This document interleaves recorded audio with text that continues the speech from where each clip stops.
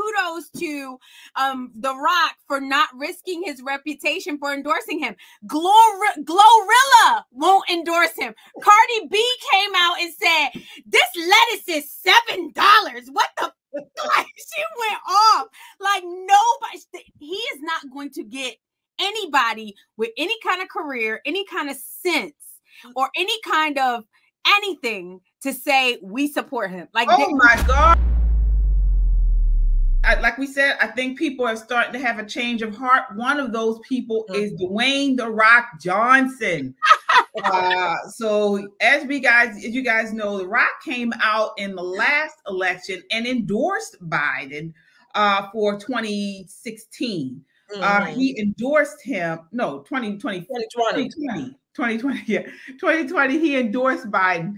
And recently he was being interviewed on Fox News, and he's had a change of heart. So take a look at this. This is him, and this is also The View. We're going to respond to The View going crazy behind his comments. So this is what he said.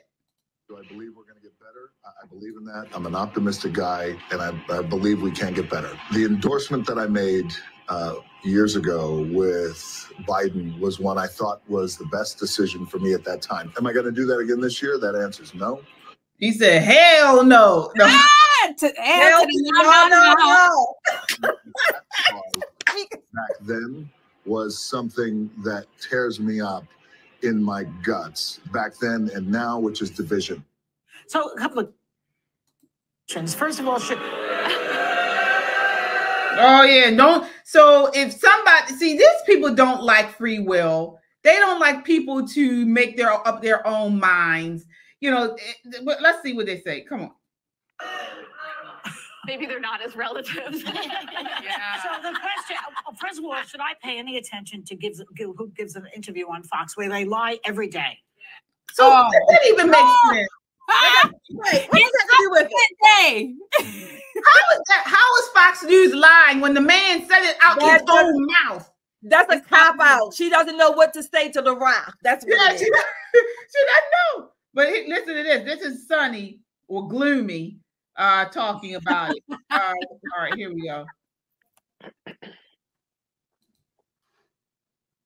And I think, you know, he's been quite political. I agree with you. And he's been very engaged and very involved. I do think we're living in a time where we have someone running for president that is an existential threat to democracy. Right? Oh, yeah, like your boy. like Biden. Someone who has 88, criminal charges, 4 indictments. Someone that has vowed to be a dictator on the very first day he takes office. What are you talking about? Now is the time. If you have a platform, you must be active. You must speak out. So I want to get you guys' response to that. This is the line, I guess. This is the Democrat line now. He's a threat to democracy, and yes. They want to be a dictator. 91 they are afraid. They are very afraid. That's it. That's all you need to know. So they're going to come out with all the demagoguery, all the propaganda, all the fear mongering, anything they're going to throw at this election to try to get people afraid to not vote for Trump. Yeah, Crystal. I mean, who is believing this line now? You can tell it's scripted. It's no thought behind it. There's no facts. There's no numbers. They just say this over and over again. Let me tell you, they have a demographic, but we are just going to have to tune them out because she's saying the irony of her saying that that Fox News is lying, and she literally just lied. He said that he's going to be a dictator on day one. He did not say that, and she knows he didn't say it. It's so dishonest. The fact is, your boy is losing, like nobody with their right mind. So good kudos to The Rock for not risking his reputation for endorsing him. Glorilla won't endorse him. Cardi B came out and said, this lettuce is $7. What the like, she went off. Like nobody, he is not going to get anybody with any kind of career, any kind of sense, or any kind of anything to say we support him. Like, oh my gosh, headline news just came across.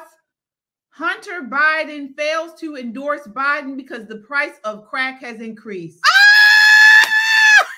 There it is. His own son won't even endorse him. Here we go. Like Crystal said, all those celebrities, let's add Charlemagne the God. And then with Charlemagne comes a lot of Black people who follow him. They are afraid. That's what I'm keep saying. They are very afraid. Now, let me make this point. The Rock did not come out and say that he was going to vote for Trump. He didn't say he was going to vote against them either. So, the Rock knows that the last time he's taken some hits for his endorsement. But The Rock, guess what? The Rock likes money. Yeah. And he does not want to offend his supporters, the people who go to see him in the movies or whatever. The Rock likes to see the green keep coming. Yeah. So, Yana, what are your thoughts on this? I mean, I'm glad that The Rock finally is, speaking like a man and grew some balls. I mean, I can't believe he endorsed Biden in the past. That's just embarrassing. And I'm glad that he is realizing it. The View, I mean, it's the same kind of, they think that if they repeat the same phrase, the same word over and over, it becomes true. That's just their tactic. And it's a very they're speaking to like the dumbest masses who are just people are hypnotized. And that's when you talk to the left, people on the left, like, what's wrong with Trump? Oh, he's racist, he is a dictator, and then they can't give a single example. Exactly. And like we said, I mean, it's Biden who is the big dictator, and his own party is talking about it. We talked about this on Wednesday, how RFK Jr. came out and said how Biden, and it was proven in court, the Biden and Biden administration infringed upon his First Amendment rights. Yep. I mean, and this Biden and the DOJ have gone after parents for speaking out at PTA meetings. I mean, the list goes on, and no telling what would happen. And I'm telling you, there's proof to this, not just like Sonny and them saying Trump is a dictator with no proof. The Biden administration is actively trying to take away our gun rights.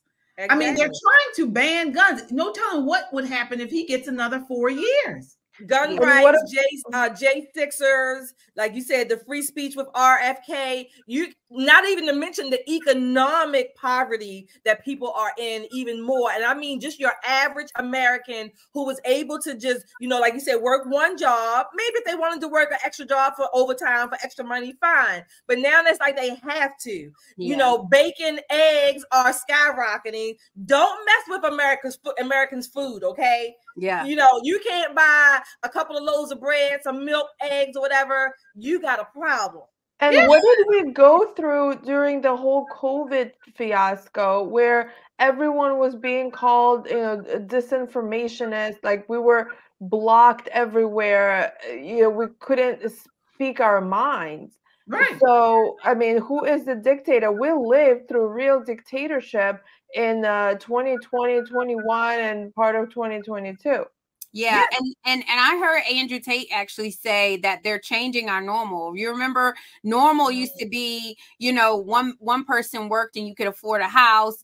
Then normal became two people worked and you can make ends meet and you can afford a house. Now the new normal is two people work and you still can't afford the house, and that's very normal. And they're normal. It's gonna keep going that way until we're eating the bugs. We own nothing and we be happy. And unfortunately, if we don't get our head out of the clouds, as Marjorie Taylor Greene said, and stop and actually take a chance and pay attention, like this man is going to ruin our country. Yeah, it was on I was looking for the lady's name, but it was all over the news. Some woman who was at the J6 rally. She did go into the Capitol, and there is video of, she just walked in. I mean, but she doesn't vandalize anything. She was not violent. She's like a grandmother. Yeah. And they're saying that she's up for, I think it's like at least 10 years in prison for just going inside the Capitol at this thing. I was looking for her name. I saw it. I saw it. Rachel Powell. Was it? I think that might be Rachel. Oh, okay. Rachel Powell. Rachel Powell. Yeah. Yeah. I don't even know if this is her, because this was an old elderly lady. She had. It wasn't Rachel Powell. It was another lady. And it broke my heart because she was just basically crying, saying that these is this the are ruining my life. Is this the praying grandmother? Yeah, the praying mother. Yeah, praying grandma. Okay. And we're just trying to ruin our like why would you want to do that to our citizens? First of all, it's the Capitol is our building. That's the people's house. We can go in there anytime we want to go in there. Her name is Rebecca Lavrins. Yeah, I think that is her. Yep. And they showed her four misdemeanor counts. Right. Okay. I think it's like up to 10 years in prison or something crazy when I looked at it. Yeah. And the fact that the doors were just open. We have so much evidence already now that the doors were just open. I'm pretty sure this lady did not break any doors to go in there. So if the doors were open and people were walking in, I mean, almost anyone could have wandered in there. So, I mean, that's what the Democrats, the way that they're responding to all this, it is dictatorship. Like we're literally living in dictatorship right now.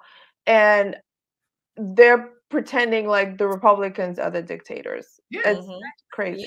Yeah, and I'm praying for our January 6th patriots, because like why would you want to do, why would a country want to do that to its own citizens? Like those are some of the like most law-abiding citizens, tax-paying citizens, like some of them never been in trouble before in their life. It like breaks my heart. And our Constitution they are basically actually prisoners. Right, exactly. And our Constitution actually tells that, you know, you have the duty to fight tyranny. Yes. So when these people came out and they felt like, you know, there was tyranny in the country, they were exercising their right. Yeah. Yeah, she said she was in there for 10 minutes. She went in there to pray. She's from Colorado Springs, Colorado, 70-something years old. And she's facing jail time, guys. This is who they're calling Trump a dictator, and the Biden administration is giving jail time to grandmas for just walking into the Capitol. Yeah, and it's not even the fact that there's been many.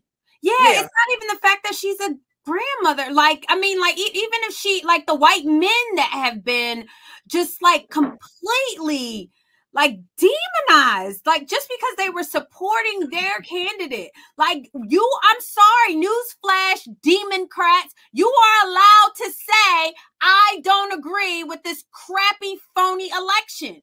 The Constitution allows, I don't care, you don't have to like it.